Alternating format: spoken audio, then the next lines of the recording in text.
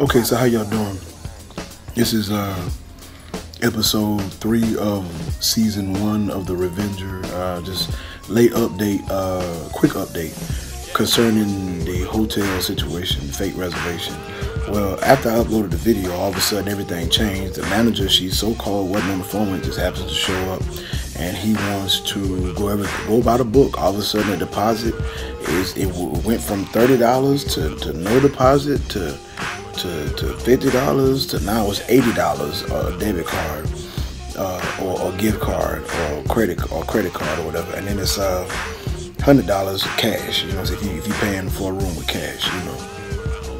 So it's all kind of crazy stuff. You know what I'm saying? And then he telling me, he said, "I want to get on top of it." All of a sudden, after I made the video, he spooked like hell. You know, he being nice, extra nice, extra. Yeah, okay.